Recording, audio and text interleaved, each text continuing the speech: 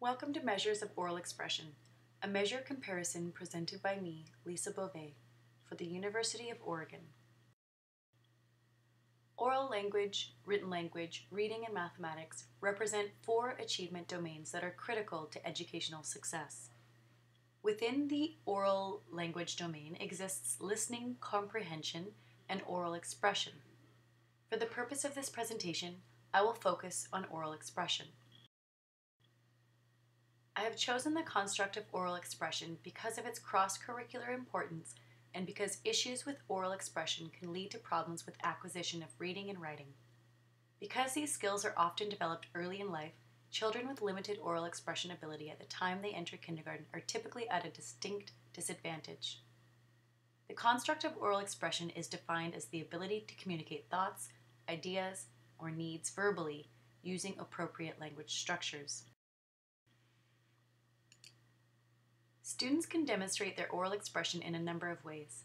Students can share stories, make predictions, express their opinions, and communicate with peers during recess or in cooperative learning groups. The 2 measures I will be comparing are the Wechsler Individual Achievement Test, 3rd edition, also known as the WIAT-III, and the Kaufman Test of Educational Achievement, 2nd edition, also known as the KTEA-II. I have selected these measures because both are used in my district and are easily accessible at my school site. While both measures cover a broad range of academic domains, both measures also have comparable subtests of oral expression. The WIAT-III is an individually administered achievement test designed for students 4 years 6 months to 19 years 11 months. It defines the construct of oral expression as the ability to produce spoken language, and it includes expressive vocabulary, oral word fluency, and sentence repetition. The KTEA-II is also an individually administered achievement test, and it is designed for examinees from 4 years 6 months to 25 years. Both measures define the construct of oral expression in a very similar way, though the KTEA-II specifically does not include sentence repetition. Both the WIAT-III and the KTEA-II are intended to be used in clinical, educational, and research settings. They are both intended to identify academic strengths and weaknesses, pinpoint areas needing remediation or enrichment, and determine eligibility of services. Students scoring above or below grade level in specific areas are designated with a learning disability or as gifted, and would therefore qualify for an individualized education plan, otherwise known as an IEP. The results of both measures are used in my district to make placement decisions as well as programming decisions. During course planning and programming, the number of students with identified learning disabilities is considered. Most interestingly, the KTEA-II has identified an intended purpose to compare scores between the oral expression subtest and the written expression subtest in order to identify specific written output disorders. The KTEA-II also analyzes student errors. This analysis can be used as an aid in individualized instruction, as well as to support instructional interventions. The image I created here lists the 16 different types of subtests of the WIAT-III. It has 1 form, and the entire test can take anywhere from 30 to 145 minutes, depending on the examinee's grade level, performance, and behavior during test. Comparatively, the KTEA-II consists of the comprehensive form and the brief form. It has 8 major components and 14 subtests. The comprehensive form comes in Form A and B and covers the full set of subtests. It can take between 30 to 85 minutes to complete. The brief form tests reading, spelling, and mathematics and can take anywhere from 10 to 40 minutes.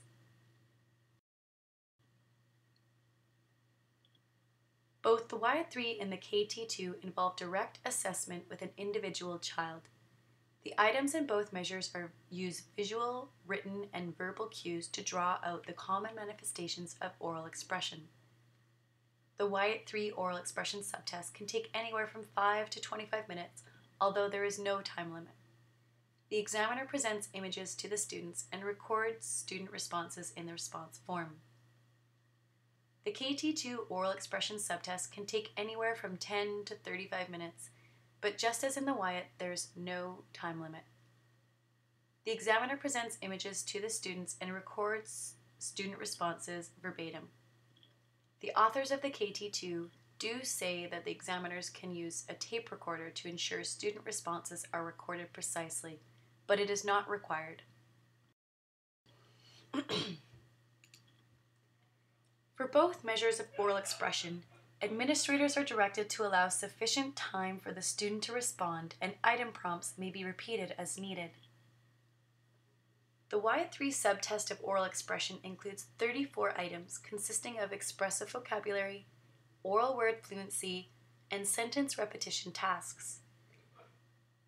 For the expressive vocabulary items, the student looks at a picture in the stimulus book, then listens to a definition, and then states the word that matches.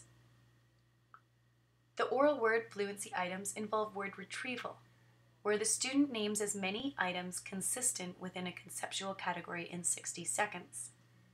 For example, the student could be asked to name as many hobbies as they can in 1 minute.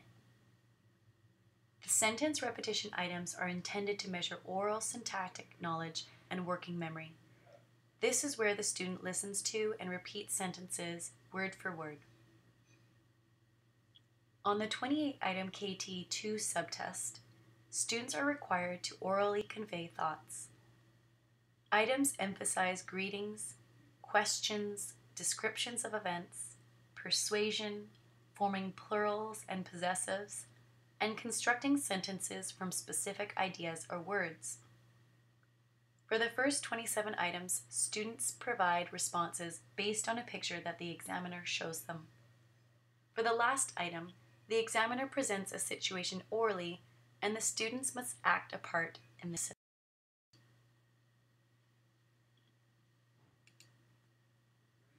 Both measures utilize reversal rules and discontinue rules to determine start and stop points. For the WIAT-III, raw scores for expressive vocabulary, oral word fluency, and sentence repetition are converted into standard scores using the age equivalent or grade equivalent norms. They are then summed to derive the oral expression raw score, which is finally converted into the composite standard score using the norm tables provided. During the testing session, student responses are recorded beneath each item, and responses are scored according to the criteria provided. Raw scores are based on an interval scale of don't know, 2-point response, 1-point response, or 0. The big difference between the scoring of the two measures of oral expression is that the KT2 test is scored after the testing session. The basal and discontinue rules are based on preliminary item scores. After completing the item set, preliminary scores are counted to decide if the testing should continue. These preliminary scores are recorded next to the items, but are used only for test administration. They are to be re-evaluated when the final scoring is done. For the final scoring of the KT2, the examiner uses detailed criteria provided by the publisher. Each item contains several criteria that are scored dichotomously with a 1 or a 0. For both measures, the standard score scale ranges from 40 to 160, with a mean of 100 and a standard deviation of 15.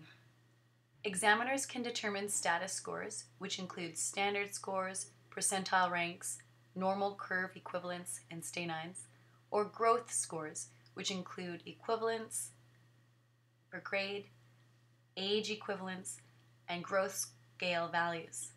For both measures, scoring assistance software or hand scoring is used, along with criteria set for the oral expression subtest.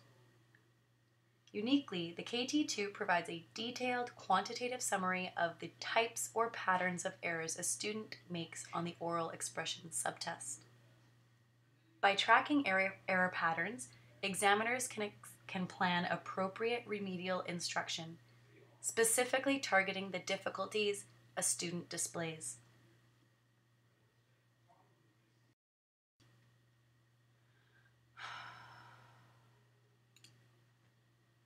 The WIAT-III is a norm-referenced measure. The norming sample used to create standards included 2,775 students ranging from pre-kindergarten to grade 12. Normative data was collected throughout the fall of 2005 to the spring of 2008. The sample was selected to match the American population percentage for gender, ethnicity, and geographic region. In addition, data were obtained from students in special populations. Specifically, 4% of the sample population had identified learning disabilities in reading, writing, or mathematics. 1.9% had expressive language disorder, and 1% were identified as having attention deficit or hyperactivity disorder. The KTEA-II is also a norm-referenced measure. The norming sample used to create standards included 2,400 students from kindergarten to grade 12. This sample was taken from a nationally representative group between 2001 to 2003 during the school year. In addition, the KTEA-II can be used as a criterion. The internal consistency reliabilities for the KTEA-II were computed using the split half technique with adjustment for sampling differences between forms A and B. For the oral expression subtest, the mean internal consistency coefficient was reported at 0.87. Because this is below 0.9, it is not recommended that the oral expression subtest be used on its own in individual decision-making. The internal consistency coefficient was not reported for the WIAT-III since the oral expression subtest does not have item-level data. The split half reliability method was not appropriate in this case. Instead, test-retest stability coefficients were used. The evidence of test-retest stability for subtests and composite scores was obtained by administering the WIAT-III twice. Test-retest intervals ranged from 2 to 32 days, and the test-retest reliability coefficient for the oral expression subtest was reported as 0.87, which authors deemed suitable for making educational decisions.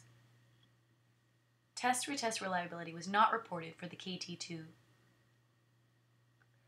Since the WIAT-III only has one form, it did not report alternate form reliability. Comparatively, the KTEA-II does have two forms. The alternate form reliability for oral expression subtest was 0.58 and was the lowest reported for the KTEA-II. This indicates possible inconsistency between the oral expression subtest on each form. Because of the nature of oral expression, a main goal of both test designs was to construct and explain scoring rules clearly to increase inter-rater reliability. The inter-rater reliability coefficients for the WIAT-III were calculated using the intraclass correlation procedures and were reported as 0.99 and 0.98 for the oral words fluency and sentence repetition, respectively, both very high. Inter-rater reliability for the KTEA-II subtest was found to be 0.88, which is adequate but not exceptional. The authors of both measures went to considerable efforts to ensure validity of items on the oral expression subtests. The WIAT-III and the KTEA-II have described a thorough process of literature review, market research, expert advisory panels, pilots, trials, field testing, and revisions in order to ensure content validity both during the initial stages of development and after. After data collection, both measures exhausted statistical analysis of critical factors. To address concurrent criterion validity, the WIAT-III was administered along with several other achievement tests. Students were tested anywhere from the same day up to 30 days apart from taking the WIAT-III. KTEA-II students were tested anywhere from the same day up to 60 days apart from taking the KTEA-II. In each concurrent study, the WIAT-III and the other tests were administered in counterbalanced order, meaning approximately half of the cases took the WIAT-III first and the other half took the WIAT-III second. The same counterbalance process occurred during the standardization of the KTEA-II. For both measures, no values related to predictive validity or diagnostic efficiency were reported. The WIAT-III and the KTEA-II oral expression items show medium to high face validity. Upon reviewing both stimulus books and student response forums, I believe that the authors have adequately designed the items to accurately measure expressive language. The two oral word fluency items, however, in the WIAT-III oral expression subtest do have a 1-minute time frame, which for some students may inhibit their ability to think clearly, and therefore I might question the validity of those two items. For the rest of the WIAT-III oral expression subtest, there is no time limit, but the sentence repetition tasks seem to measure memory instead of oral expression specifically. For those reasons, I would say that the WIAT-III demonstrates medium face validity overall. In terms of construct validity, information specifically reported on oral expression comparisons was lacking. The authors of the WIAT-III measure did report some moderate convergence. Oral expression scores showed a correlation coefficient of 0.81 when compared to the WIAT-IV. The oral expression subtest for the KTEA-II measure did not show any correlations worth reporting, though there was some correlation between the KTEA-II oral expression subtest and the WJ-III oral language domain. In most of the comparable measures, the oral language domain was not broken down into the oral expression and listening comprehension subtests, as they were in the WIAT-III and KTEA-II. Finally, since the authors of the KTEA-II identified that a main goal for the development of their measure was to differentiate the oral expression subtest, I have presented the correlation coefficients which do suggest discriminant validity. When compared to the KTEA-II written expression subtest and the WIAT-II oral expression subtest, the correlations are relatively low, indicating divergence. There is still a small level of correlation between these measures, as they are all cognitive measures and will therefore show moderate correlation. There is no discriminant data to report for the WIAT-III. I'd like to conclude this presentation with a discussion of the pros and cons of each selected measure. I would recommend both measures for their use in educational settings, but ultimately if I had to select one based on the oral expression subtest, I would recommend the KTEA-II. The WIAT-III reports very high inter-rater reliability, which is desirable, and the oral expression subtest is easy to score. However, the WIAT-III is more complex to administer and much more expensive. This added cost in time and money is concerning, as resources are limited in the educational field. The KTEA-II, on the other hand, is a little more difficult to score, but very easy to administer. It offers 2 forms and is cheaper for schools to purchase. Most importantly, the authors of the KTEA-II have highlighted a critical aspect of the relationship between oral and written expression. Due to item design, examiners can compare student scores on the KTEA-II oral expression subtest with their scores on the written expression subtest. Significant differences in these 2 scores can indicate learning disabilities specific to writing.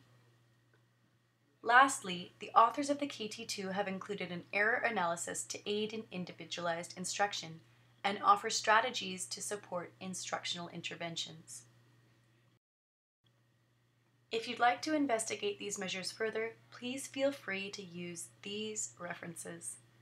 Thank you for listening.